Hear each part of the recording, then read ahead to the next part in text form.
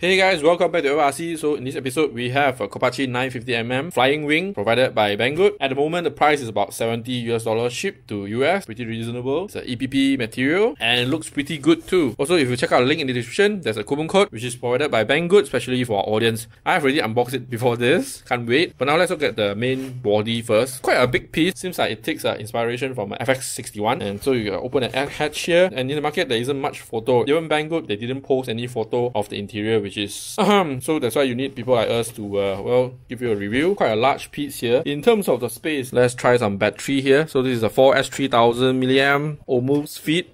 If you really want to fit this, maybe you can turn it like this. The more common 3S 2200 fits perfectly with plenty of space. You may be able to even run it on parallel if you intend to run 3S. So I think 3S with parallel 2200 will be a perfect combo. And how about the back? Good fit as well. This may be where you can put your flight controller like the F405. Let's see if it fits. Wow, perfectly made for it, but I'll be using an even smaller flight controller like this one. Not sure if this is still available or not. You can check out the link in the description for this and also this. Then the rear section for your ESC and a motor over there at the back. You can see there are round shape over here, cavity for you to put the magnet. It is included over here, 4 pieces. You can see the hole here because they have already pre-cut space for you to put your VTX and also receiver. Very well thought out. There's a grip here so you can throw it flat instead of throwing it overhead or through the side throw. So you can put camera here at the bottom. There's also an opening for you to put your camera. But for my flying location, this is not quite a recommended location because where I fly, there's a lot of sand and rock. So material is EPP, and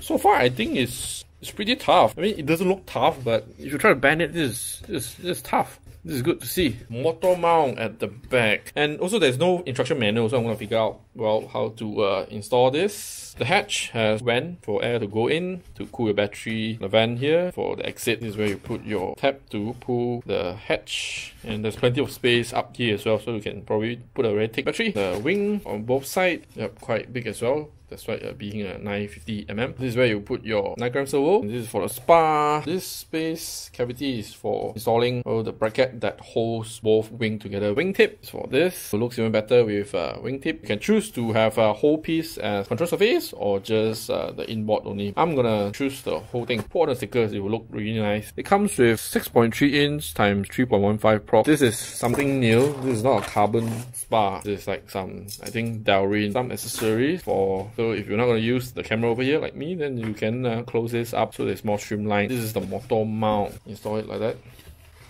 Motor mount. Close this up. Steel push rod. Control linkages as well. Couldn't figure out what this is. Okay, to close this up. Alright, I figured out everything and it's pretty straightforward and easy. I'm going to show you how to build this. We're going to start from the main body first to glue the battery tray. Notice there's a cut over here, so this should be towards the front so that your battery strap can go over. Scratch the surface here and also here as well. We're going to hot melt glue it. So notice the orientation. Then I'm going to add some more glue at the gap over here to make sure it's battery, and then affecting G. Now comes the spar, which is stupidly interesting, which I'm going to tell you why later. You have a long one, which is to go over here, and it's not full length because if you see, if it's edge to edge here, and over here it's not full, you're going to be careful on that because the length is not enough. You're going to leave a bit of a gap over here. These two pieces here, they were connected together. You're going to slice it and separate it. So the spar is given is 7.9mm diameter. I don't have an 8mm carbon spar. I may want to change this in the future. I'm not gonna glue this on. I'm only gonna glue this foam piece onto it to secure it. Also, I've cut a bit of foam here to have a bigger hole for my wires to go through. Notice the two piece is of a different direction. You see the curvature over here. The one on the right side will not fit the one on the left side. So that's the incorrect gap there. Correct one should be like that.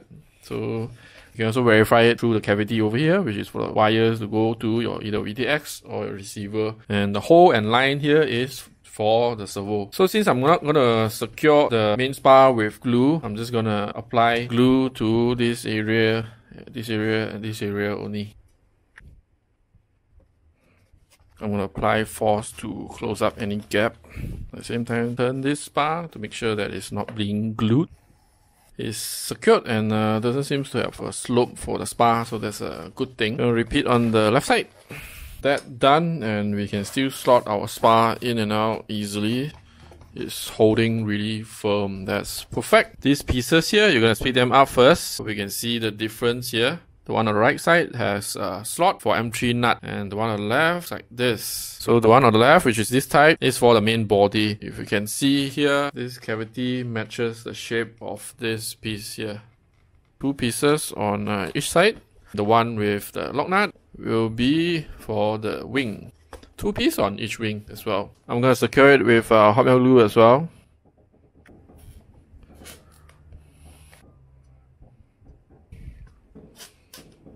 And then for the wing, the brackets are done, perfect fit. And just repeat on the other side. There are two pieces of square shaped wooden plate here. They are for covering your VTX or receiver. We are going to move on to the motor mount. You're going to cut away the tab over here. This is how it's installed. I'm going to install the plastic motor mount to the foam first. Then we install the whole piece onto the main body. Actually, the body is quite a big piece, so that's a good thing. And I think the main body itself is also a wing. Should be able to produce lift. The wing profile, I think this will be the 40 type, which I like. I have scratched the surface on the foam, the plastic as well. Be generous on the amount of hot melt glue. You want your motor mount to stick properly, securely. Make sure it's flat and correct as well. We're gonna apply a lot of glue because there's a very big surface area. Let's go. So I've also scratched the surface so I know which is the surface that I need to apply the hot melt glue. It's going to dry already. Squeeze this, locks onto it. Done, and it's a good job. The pull tab for the hatch, you glue this piece on first and the curvy wooden piece. The apply glue here. I added more glue around it since you'll be pulling this quite often. Extra glue over that side as well. Finally, onto the wing, you have these three rather thin rods.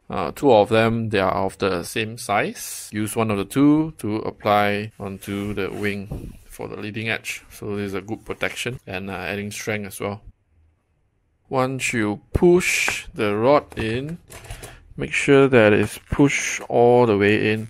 So after apply the glue, it is having hard time to get in. We're gonna apply glue on the other side.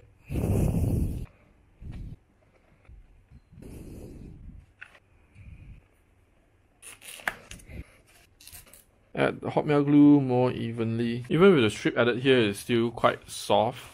So we're gonna add this as well. We're gonna push it slightly out from here because there are gaps on the main body itself. About there. Mark that. Add some more glue on the gap. Perfect match, but we're gonna see the other side. Push the spar inward and then do a marking here.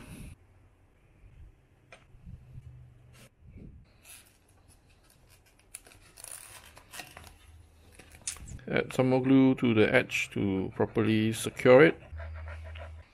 So even with the spar and strip installed, it's still quite soft over this area. So you can see my control surface bends as well. Let's see whether that affects the flight characteristic and whether we need to reinforce it or not. This is the part you're gonna cut. It's pretty worrying. This is a longer strip that joins your wing to the main body. Total length of 32 cm, so we're gonna cut on the 16 cm. I suspect this is where you're gonna insert half of this piece into the wing and the other half into the main body of the fuselage. That means you have to secure this in position. I may change it to this carbon rod in the future. Okay, so slot that into the wing. And if you want to keep this wing removable, so this is the method. Otherwise, you can just apply glue to fix this wing onto the body permanently. There's quite a lot of flex. It's better to apply fiber tape here as well. But probably after this screw installed, then it'll be more secured. Installing the magnet to the body and the hatch as well. They gave us 4 only, so 2 on the body, 2 on the hatch. So you can see that the front has a point for you to install the magnet as well. So if you have extra, you can install it at the front as well. Otherwise, the tab here is going to act as a latch that prevents the front from opening. You know, magnet has north-south, so you want to take the other one and make sure the direction is correct first. Make a marking. There you go. And the fitment is actually quite good. You can see the gap is really nice here, very even and equal. With the spar installed, this feels even more stiff. Now let's try to secure the wing with the nut provided. Later on, maybe we'll just apply a little bit of super glue to prevent it from coming out. But the fitment is just spot on. You're gonna use the silver color screw to secure the wing. And once it's secured, there are still flex on it. I hope that is fine because it relies on this very slim rod. There are still flex on the joint here, but still acceptable. Definitely gonna apply fiber tape here so it pulls both surface area here. The last piece you're gonna install without the help of an instruction manual will be the wing tip. I'm gonna install later after I've installed the servo. I'll install the electronics off camera, I think everyone knows how to. Then we go for a maiden. So that's all for the build to guide you through building the Kopaqi 950mm without an instruction manual. Hope you find this helpful. You can check out the link in the description on where you can buy this. If you have not done so, please like and subscribe, and I'll see you on next video, which is to maiden this very good looking 950mm flying wing. So I'll see you next video. Remember to subscribe. Bye.